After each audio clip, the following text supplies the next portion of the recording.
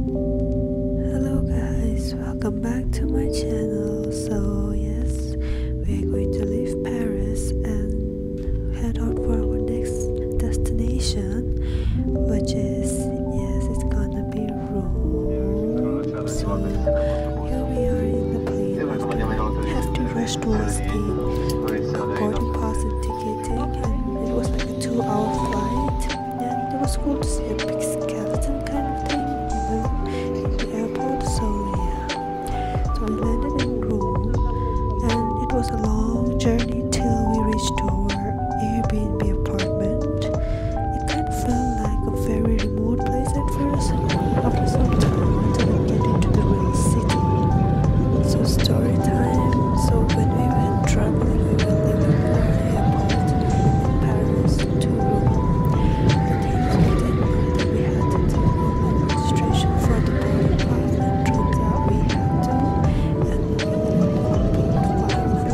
paid 60 or 50 euros. So just gonna tell you people who wasn't aware like us that you should do that whenever you go travel to different places, as different places has different requirements. So finally it felt like Rome as we entered the city. It was so nice. It looked like, we felt like Rome, the Rome in the pictures. It was all like beautiful old architecture structures, and it felt like, yes, I'm in Rome now.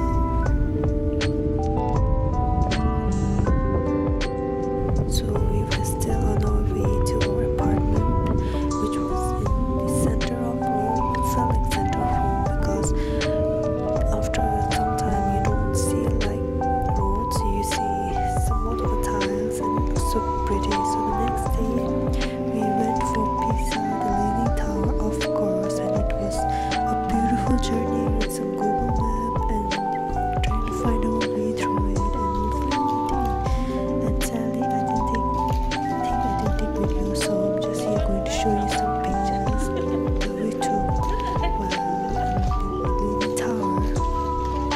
After a day in Pisa, we then headed towards the next destination the next morning to Trevi Fountain.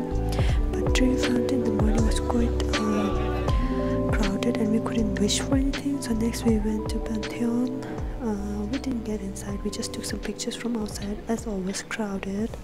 And then we thought about going to Colosseum. So yeah, we went to Colosseum and we made sure that we get it inside and check it through.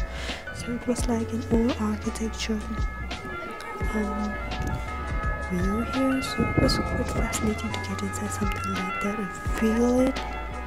And I think it was a very beautiful way to enjoy Rome, and seeing it's just the basis even more better. And by evening we again went to Trevi Fountain and did our fishing, and with that we said goodbye to Rome and we then ended our destination.